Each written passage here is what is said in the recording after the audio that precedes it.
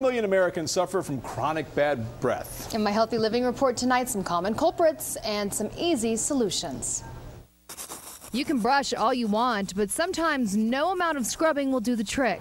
Dentists say onions and garlic aside, there are some specific reasons for bad breath. 90% of the causes of bad breath take place inside your mouth. Some common culprits that lead to bad breath: allergies that caused post-nasal drip, gum disease or tooth decay, low-carb diets, illness, or certain medications. A lot of people will take high blood pressure medications, which can dry your mouth out. Brushing your teeth can help, but not only do you need to be brushing your teeth, but you need to be brushing your tongue. Tongue scrapers can work by removing odor-causing germs. Dentists say most mouthwashes just temporarily mask the problems, especially those that contain alcohol. The thought on the alcohol mouthwashes is that they're drying your mouth off. They're drying your mouth out. Instead, look for brands without alcohol and drink plenty of water, which can also combat dry mouth.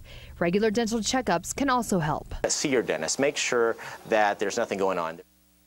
Dry mouth causes bad breath by creating bacteria buildup. Low-carb diets can cause bad breath because they often lead to a condition known as halitosis, where certain acids exit the body through the breath. Thank goodness for Tic Tacs. Yeah, there you go. Especially in our business.